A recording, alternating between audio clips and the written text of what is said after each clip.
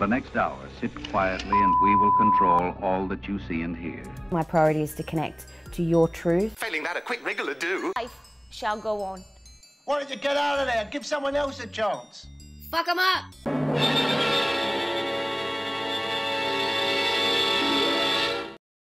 Your ways here. Many beings in the higher dimensions say, well, it is consciousness. They deserve to exist. They are here to express themselves. We all have different soul groups.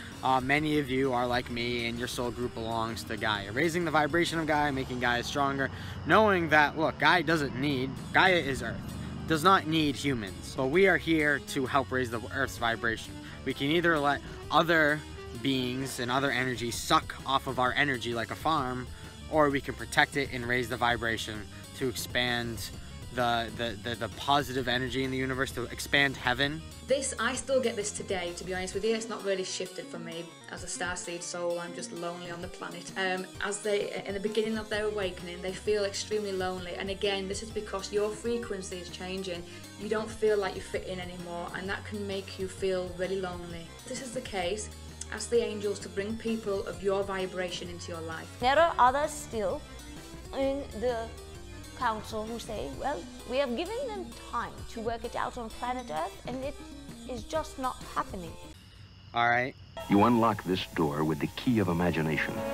Beyond it is another dimension. As soon as you enter the astral plane, it's every man for himself. If you know who your guides are, it will be easy for you to tell whether what you're encountering is your real spirit guide or if it's something masquerading as a guide. If you know who your guides are and something else presents itself, you're going to be able to tell the difference, trust me. That it's our job to destroy the Illuminati plans. Fuck 'em up! By using our creative powers. Once you understand the power of your focus, the power of your creative force, this is going to be a powerful change for the planet. Something alien in your head. Something guiding you, pointing you, directing you. All right. I've been swimming in raw sewage. I love it.